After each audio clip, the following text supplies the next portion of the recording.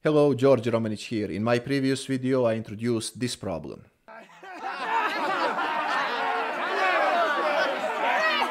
We are going to tackle part C of this problem, and that's to find the total reduction of the mass of this tank once the air leaked out. So we have our tank that initially valve was closed and the pressure was 200 atmospheres, and it's 15-liter tank, and temperature was 20 degrees Celsius. That's in condition 1. And then in condition 2, after we accidentally opened the valve and then again closed it, the pressure dropped to 150 atmospheres, but of course the volume of the tank is the same and temperature stayed unchanged. In part A and part B of this problem, we calculated the number of atoms that escaped during this process. But now we are interested to find how lighter is tank after this gas escaped. We started last time with the equation of state for an ideal gas in the form PV is equal nKT, where P is pressure in pascals, V is volume in cubic meters, N is number of atoms in this volume V, K is Boltzmann constant, and T is absolute temperature. But for this problem, where we need to find the mass deficit, we will use equation of state in the form PV is equal small n R star T. How do you get from here to here? Well, I have entire video explaining that. For example, you will recall that this universal gas constant that is equal 8.3145 joule per mole per Kelvin is simply equal Na times K, where K is Boltzmann constant, and Na, what is Na? Well, that's Avogadro's number, 6.022 and so on, times 10 to power 23 of anything. And that's number of something in 1 mole. That's how we define mole of atoms. This many atoms makes 1 mole.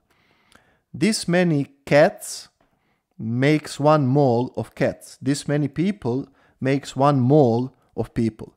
And consequently, this little n is number of moles of a gas in this volume V. If we now apply this equation of state for these two conditions, then I will have that P1 V1 is equal N1 R star T1. In condition 2, I will have that pressure P2, that is now 150 atmospheres, is the same volume V1, that is unchanged, equals N2, number of moles N2, because certain number of moles escaped when we opened the valve, R star, this universal gas constant T1, because temperature is unchanged. From here, we see that N1 minus N2, if we subtract these equations, is equal V1 over R star T1, P1 minus P2.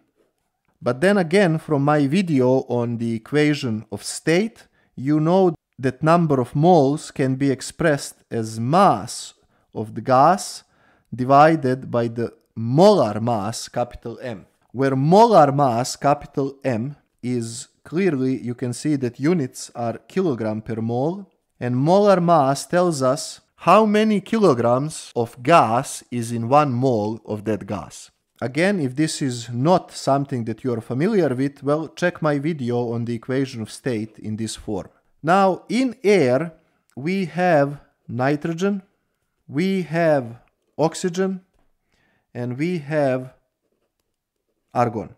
And they are in percentages of 78%, 21%, and less than 1%, but for the purpose of this video, I'll just say 1%. And this is something we discussed in my previous video. Now, to find this molar mass M, I need atomic mass of these molecules or atoms. What is atomic mass? Basically, that's the mass you see in the periodic system of elements that Mendeleev put together. So you see, for example, nitrogen has 7 protons and 7 neutrons, and that's the most naturally occurring isotope of nitrogen, but we have N2, so atomic number would be approximately 28.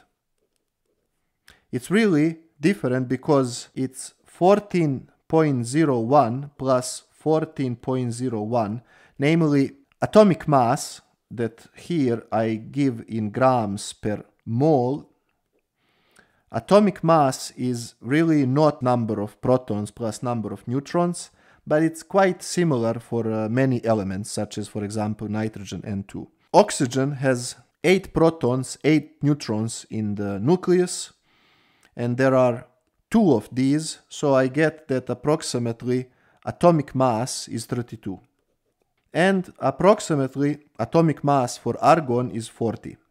Now, given that I know their relative percentages, I can calculate readily that the molar mass m of air is equal. Relative percentage of nitrogen is 0.78 times molar mass of nitrogen, that's 28, plus relative percentage of oxygen is 0.21 times its mass, 32, plus relative percentage of argon is 0.01 times its mass is 40. So if you calculate all these, you will get that the molar mass of air is 28.97 grams per mole. Or this would further be equal 28.97 times 10 to power negative 3 kilograms per mole. Now if we go back to this equation over here and I combine that with this expression over here, you can see that I can substitute instead of n this m over capital M, and I will get that m2 minus m1 is equal capital M v1 divided by r star t1 p1 minus p2. In my 2 videos before this one, I converted these liters to cubic meters, Celsius to Kelvin, and I also converted pressures from atmospheres to pascals. So if you plug in these numbers in proper SI units, you will get that this difference m2 minus m1, which could be delta m, for example, is equal about 0.9 kilograms. So this tank gets almost 1 kilogram lighter when the air escapes from 200 atmospheres to 150 atmospheres. Again, something we cannot visualize easy, but kinetic theory of gases and the beauties of physics and atmospheric sciences help us to grasp this macroscopic number by knowing how air microscopically behaves under the assumption of ideal gas law.